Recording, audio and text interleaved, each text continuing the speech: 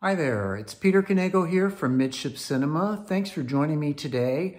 Last month on the final voyage of the Carnival Ecstasy, I had the pleasure and honor of sitting with Carnival brand ambassador John Heald, who is of course probably the most famous cruise director after Julie from The Love Boat the world of cruising has ever seen.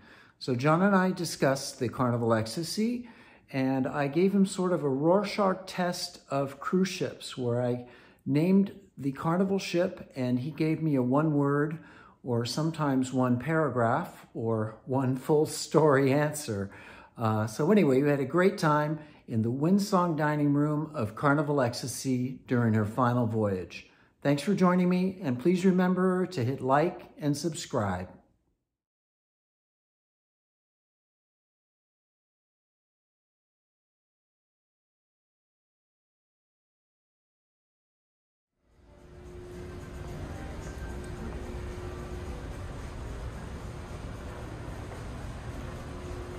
Hey! Hello, how are you? I'm great, John. How are you? Are you filming? I am. Is that all right? Am I in your shot? Yes. Oh. But what better? Sit over here by the window. Fantastic. Hello everyone, my name is John Heald. I'm the brand ambassador for Carnival Cruise Line. I've been with the company now 35 years. Started when I was 11. I'm really not that old, just the grey hair. And we're talking to you today from Carnival Ecstasy, of which is on her final cruise. So I have about 1,800 of my friends sailing with me, and it's an honor to have them here, and they've all come with their own story to say goodbye to this beautiful ship which holds so many memories for so many people. This one was unique because just before the build started, the shipyard went bankrupt, so we had a bit of a help. We gave them a bit of a help, which meant we had a lot more say in the changes we made from Fantasy to this one, this is where I believe Joe became the king of neon.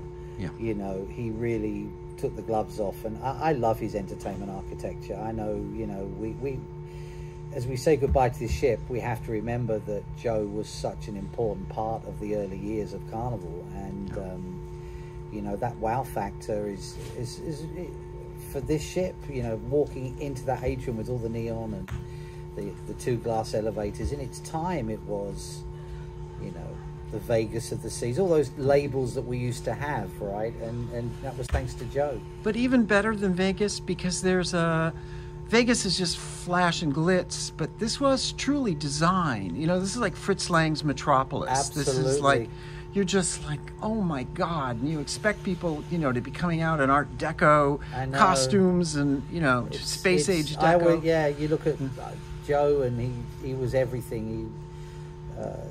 The neon to, I don't know, Jackson Pollock designed lounges, and, you know, maybe some of his designs were a little too outlandish for the minority, but for the majority, it was absolutely escapism from everyday life, and that's what our ships were in the beginning.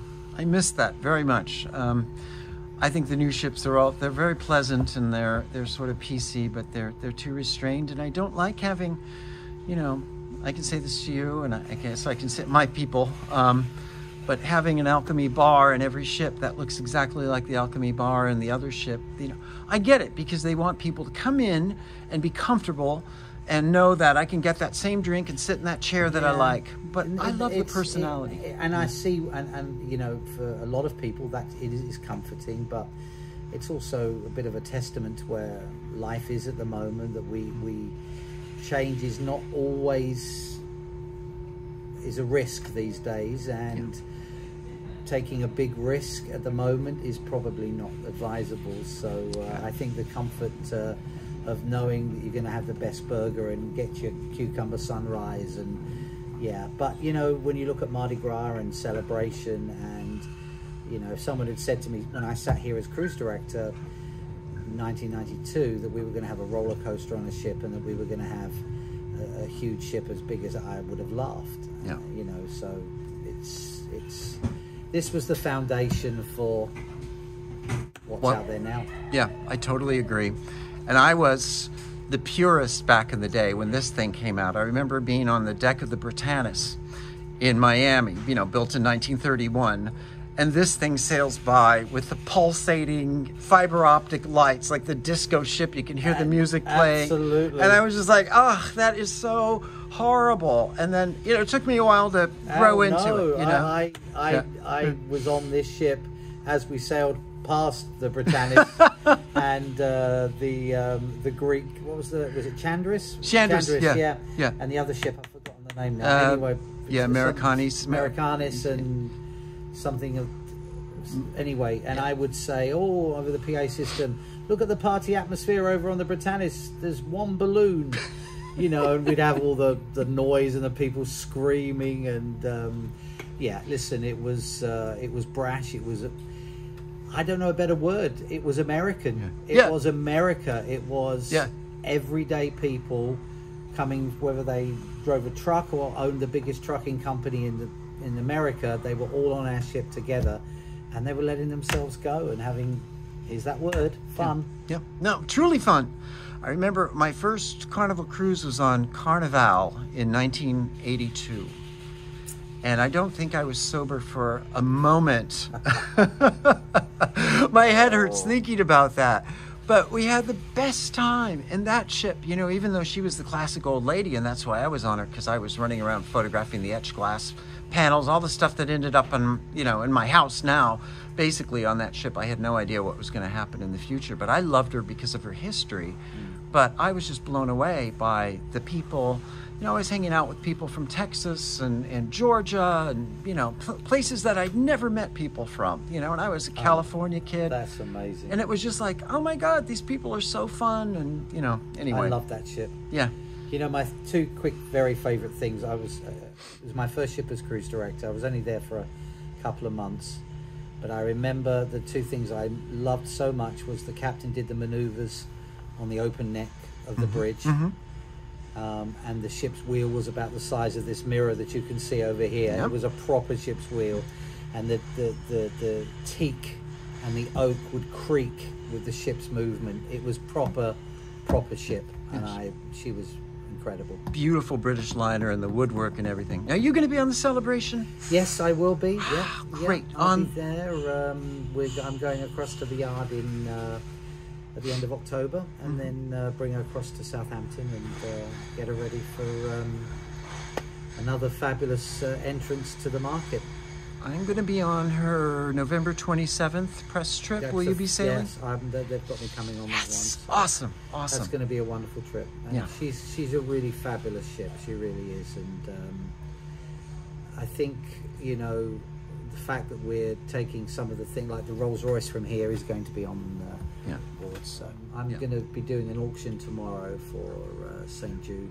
I saw some of the things. But you know, there are some other things that we have to try and save. There's a statue right in front of the main lounge from the yard, from Massa Yards, which we have to keep. But you know, it's sad to think the chair you're sitting on is going to be in somebody's living room in Istanbul in the next. Let's hope, and not, hopefully it will not chopped up, not be smashed and destroyed. Okay, like it's a Rorschach test. Okay. So I'll say the name: Carnival Miracle, Alaska, Carnival Legend, Family, and a quick abbreviation on Carnival Legend. It was the last ship my mother and father cruised on. Carnival Pride, Captain Alex Galotto. Carnival Spirit, Spirit class, massively popular. May we keep them forever. Yes. Carnival Luminosa. She's going to be amazing. Visited her a couple of weeks ago. She looks incredible. Italian, Dolce Vita mixed with Carnival fun. Yeah, perfect. Carnival Sunshine. Carnival Destiny. That was my next. Carnival Destiny. Carnival Sunshine. Carnival Radiance. West Coast, huge hit. Carnival Victory. Second ship of the Triumph class that I brought out as cruise director. Wonderful memories, a little bit green. Carnival Sunrise.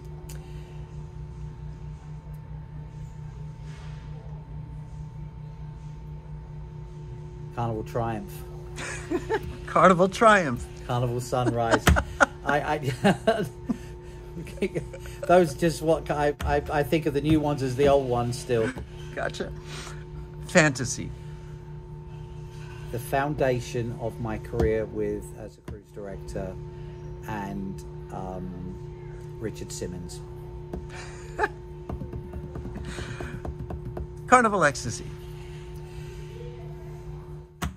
Memories. Beautiful ship. Joe Farkas possibly having smoked his own underwear for part of the architecture. Carnival Sensation. Second new ship I delivered as a cruise director. Best crossing ever. For reasons you will never know.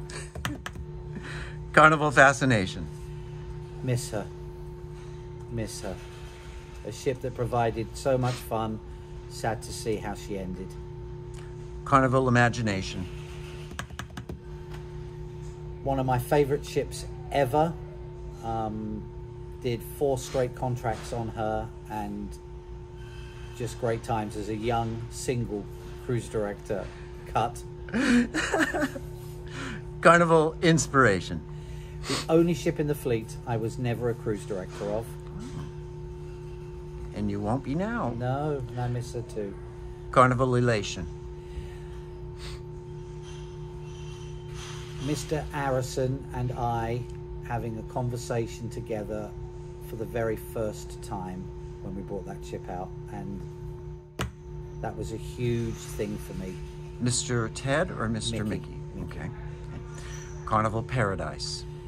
First non-smoking ship, didn't quite work out, but the huge non-smoking sign on the side of the ship always be a visual for me.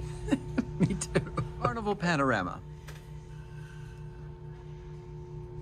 West Coast, and probably my favorite decor across the ship out of the class of ship. Okay. Carnival Horizon. Gigi, Asian Kitchen. I think the best restaurant we have on any ship is on Horizon, Gigi Asian Kitchen. I haven't tried it. I have to do that. Yeah. Duck, and the second best Kung Po chicken I've ever had in the world ever. I'm a Kung Pao addict. Carnival Vista. Carnival Vista, New York, naming ceremony with a godmother who I won't mention here, who wasn't very nice to me. I was there. Okay. She wasn't very nice to me. Whoa, interesting. Carnival Breeze. Last ship I ever did as a cruise director. So, a very special ship to me. It's a ship I said goodbye to my 27 years of cruise director career on. Wow. Carnival Magic. Carnival Magic.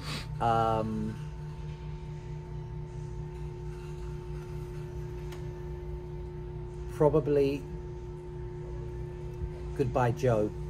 It was the last ship where Joe Farkas had design in some of the areas. He did the casino and part of the promenade, but that was his last. And as we said, I miss some of his architecture. Carnival Dream.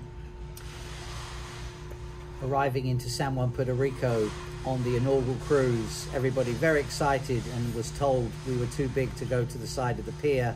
So I had to tell 3,000 people that we were too big, and we had to turn around and leave. Free drinks at the bar. Yeah.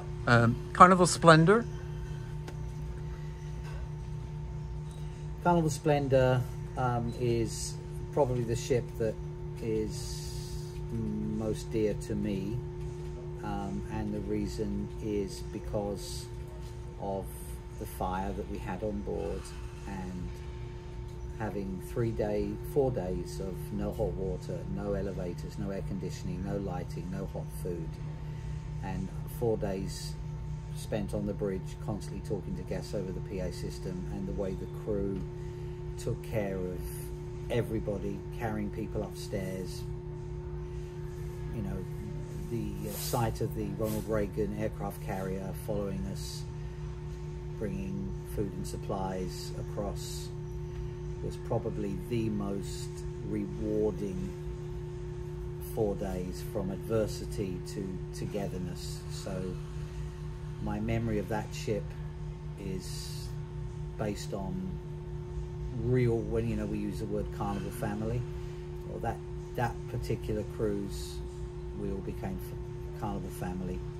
And Spam. God, I'm so sorry. Remember that. Carnival Freedom. Carnival Freedom. I'm going to say my first nudist cruise and my last. I will never do another one. Next. Carnival Liberty.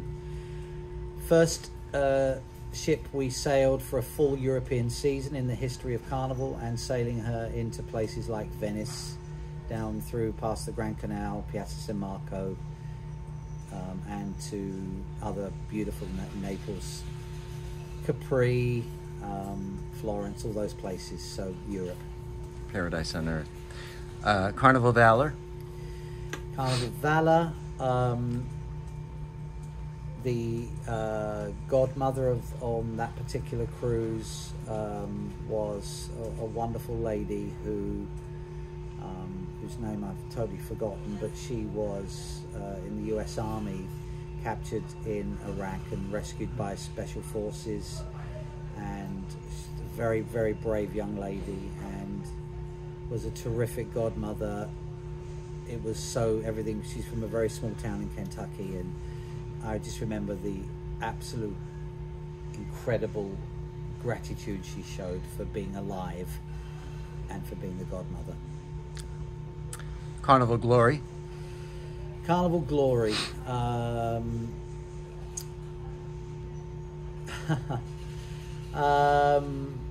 The piano bar pantry. Okay. Can't say any more than that. That's perfect. Let them wonder. Let them wonder. Carnival Conquest. Carnival Conquest.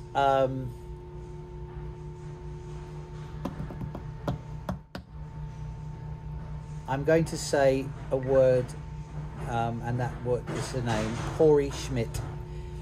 Probably one of the finest cruise directors the company ever had. It was his ship. He was cruise director on there for 5 years. Tragically taken from us at a very, very young age. But every time I walk on that ship, I always think of him. Name Mardi Gras. Original? Yeah. Well, I mean, everybody normally says, you know, about the first cruise, and I wasn't there, and I was never cruise director on there, but I visited the ship many times. So I'm going to say just pure wood class. You just pictured pig gin and blue blazers with handkerchiefs in the top pocket, and just a terrific ship that began it all. She was. I love that ship so much. Carnival. Sharing my cruise director cabin with Colin the cockroach. Carnival. Just an incredible memory. There were basically 3 lounges. The main lounge, the one in front of the main lounge, and then the disco all the way at the front. The purser's office that sold everything from messages in a bottle to key rings to magazines. No telephones in the cabin, and an incredible atmosphere of 600 people having just an absolute blast, and the sound of the creaking wood at night when the ship was in motion. Love it. This is beautiful. Festival. Fluff Alley. Okay. Tropical. First seeing the ship, walking on board and thinking, wow, Carnival has built, not taken over, built a ship for cruising, and thinking again, Joe, look at this, look at the neon, look at the sign, look at this. And then going through a really terrible storm, and the ship just riding it so strongly. Holiday.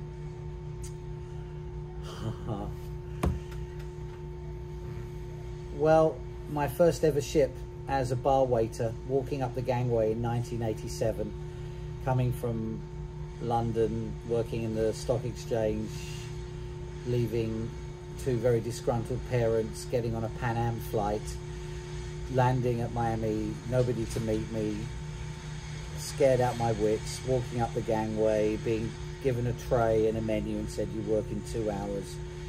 No training, but just a brilliant time for any 20-year-old who completely lied about knowing what cocktails were, coming from England with warm beer, and that was it.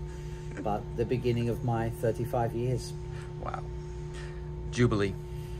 Jubilee, the gazebo in the middle of Promenade Deck, where we served eggs and bacon from between 12 and 1 a.m. Another classic Carnival ship. Celebration. Rand Woodbury, a magician working on there for a long time with me when I was cruise director. He turned a dancer into a 360-pound cougar called Geo that lived on the sun deck in a big cage. This is too good. New Mardi Gras.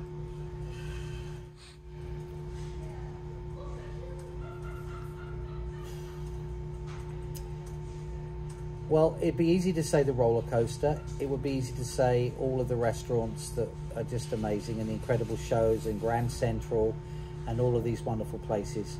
But I'm going to say, for that ship, I'm going to say she's just incredibly massive, and I never thought I would see a ship that big.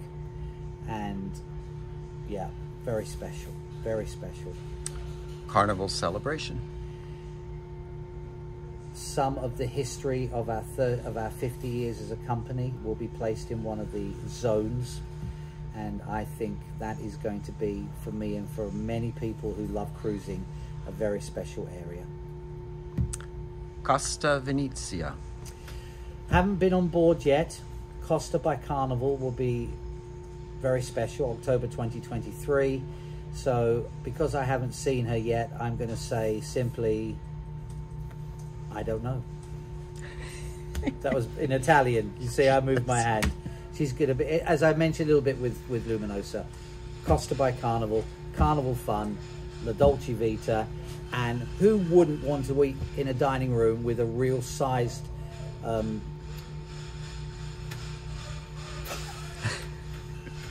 what do you call them? Gondola. Yeah, gondola. A gondola on water in the middle of the dining room. Now that's amore. Okay. Can you top that with Costa Firenze? If she is, according to my Costa friends, the most beautiful ship in the world, and Florence is arguably the most beautiful city in Italy. And again, that's going to be absolutely fabulous. Brilliant. Brilliant. I joined 3 weeks into the ship being brand new. The cruise director that was chosen to bring out the ship left unexpectedly. I'd just gotten off the Fantasy, and I'd done a 9-month contract, and I was due to go home. And then I got a phone call saying, could I come to the Ecstasy? So I walked on here, and I did 3 contracts on here, and my memories are just of walking on into the atrium and seeing, you know, the neon, and being the cruise director on then the flagship. So very proud memories. Beautiful. Do you have a favorite fantasy class ship? I have two, and it would be Carnival Ecstasy and Carnival Imagination. Those are my two, and I will miss them both very dearly indeed. Are there any particular memories of Ecstasy that stand out for you? Lifeboat number 7. I always remember standing in front of that and doing my lifeboat training with the captain, with the staff captain, and I'll never forget this. And he said, "John, you are a cruise director, but remember, before you are anything else, you are a seaman." I said, "Thank you very much."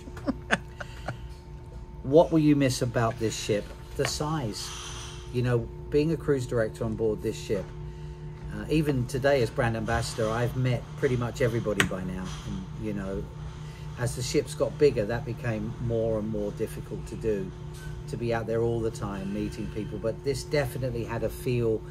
Everybody met everybody, and you know, if you look at the tables, it's quite fascinating to see, because obviously the tables are. If you look at the tables here and then look at the tables on the Mardi Gras, the difference is how very few tables for 2 we have here. Mm-hmm.